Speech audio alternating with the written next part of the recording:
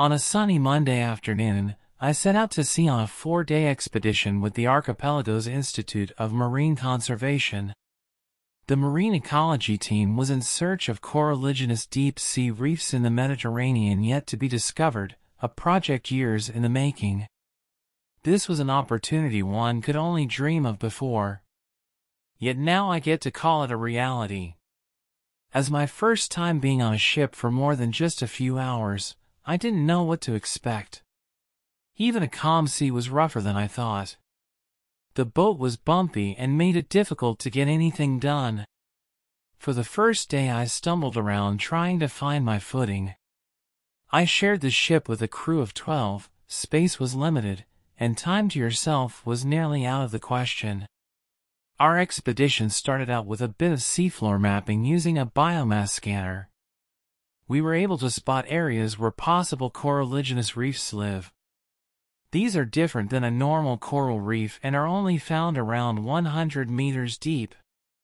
With the data from the scanner, we were able to track where biomass was present, how much there was, and how high it reached. With the information from this technology, we were hopeful we would find a reef in our sought-after black coral. We anchored the boat, prepared the cameras and got ready to see what lived below. Releasing the camera into the sea, being careful not to break its fragile pieces, it began the journey down to the seabed. As the camera dove deeper, we found vibrant seagrass meadows, colorful algae, and diverse fish species. Seeing the ocean in action was such a surreal experience.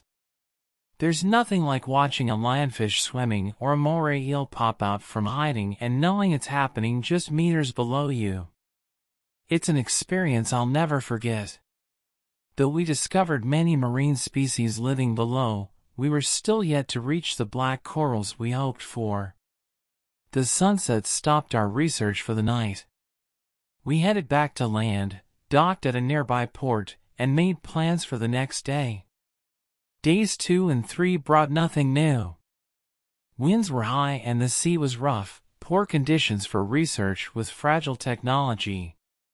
Rather than sailing out, we stayed docked and reviewed old footage. Though this may sound mundane, this gave us the opportunity to pause the videos and truly dive deep into the biodiversity of these reefs. This way, more species could be identified to better learn about these unique habitats. The next day brought more hope. After receiving possible locations of corals from a nearby fisher, and with the weather finally on our side, we were able to sail out to sea. This time when we sent the camera down, we found exactly